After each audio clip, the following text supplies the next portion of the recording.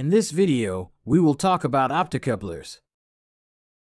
The component that you are seeing here, which I have in my hand, are quite universal optocouplers, so to speak. They can be used for almost anything.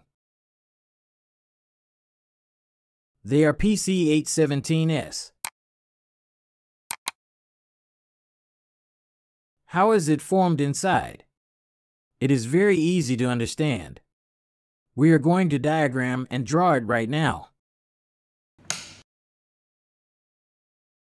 This component, as its name itself says, is an optical coupler.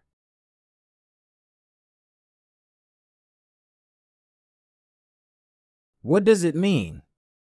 That it produces an optical coupling, that is, there is light inside it.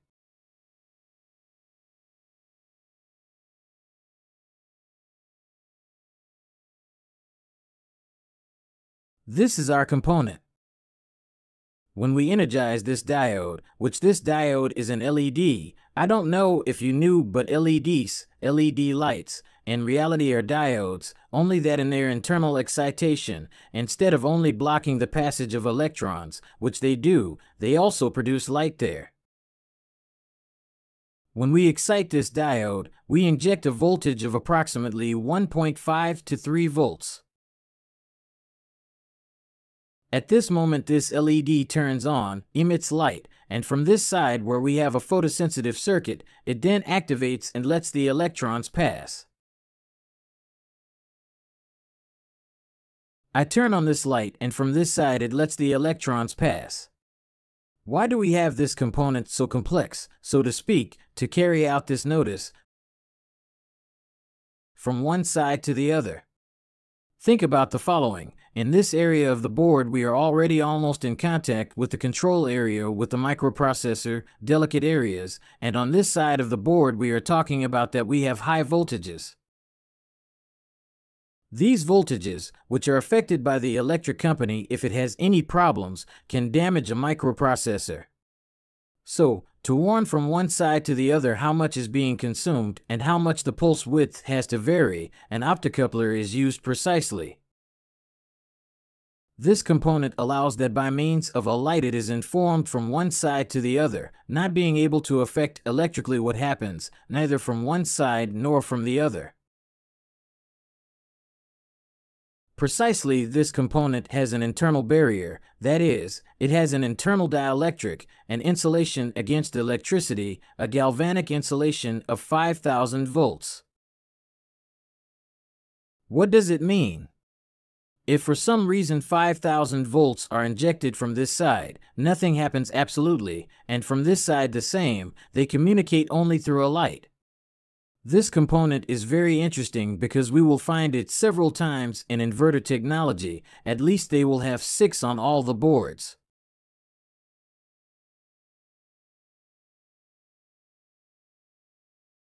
Excuse me, you will find 5, or rather 6 in some, depending on the type of fan you have. We will see it in practice and learn how to test this component. We will zoom in and illuminate.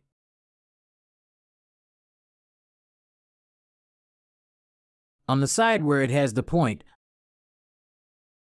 we always have the LED that illuminates, and where the point is we have the positive side of the LED, the positive side. Let's test with the multimeter to see if it is in good condition or not.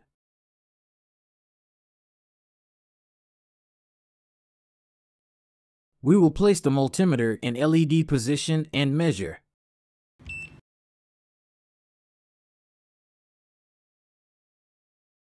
Open line, perfect. And if we invert,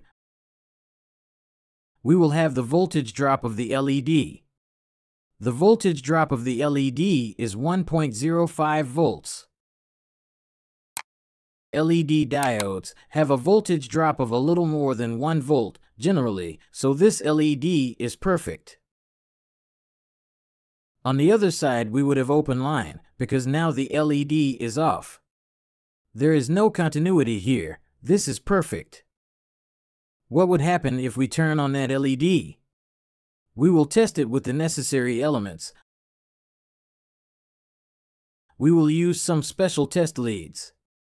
These test leads that we will be recommending can be purchased, and in the class that we talk about tools, I will explain a little more. There we have the part of the optocoupler that has to be bridged when the LED is turned on. We will connect this to the multimeter now. There we are.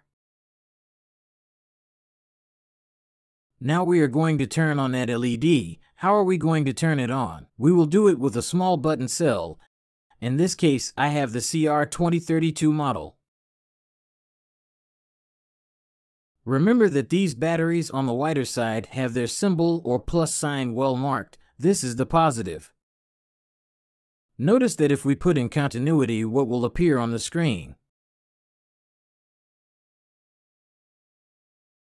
There we have 20 ohms, and there it falls to 0. When the internal LED is turned on, continuity is produced on the other side. It is not a 0 to 0 continuity because in reality it is a photoreceiving circuit. It is not a direct bridge or a contact. That is why it always has some resistance, but it is very low, only 20 ohms.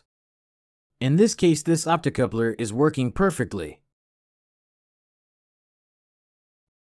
If you want to see how it is made inside, I will show you one disassembled. This is how they are made inside. On one side it has the LED, and on the other side the photoreceiving circuit. This is how they communicate internally and can be turned on as we are seeing now. This is the dielectric material, the insulating material. If we energize it, we will see how the light turns on. But in this case it will be difficult because with the camera that we are making these recordings, it is a slightly more advanced camera and does not see infrared lights. But with any cell phone, perhaps Samsung or Xiaomi brand, you could see this light, just like you see the light of a remote control. Just like that, they are infrared lights.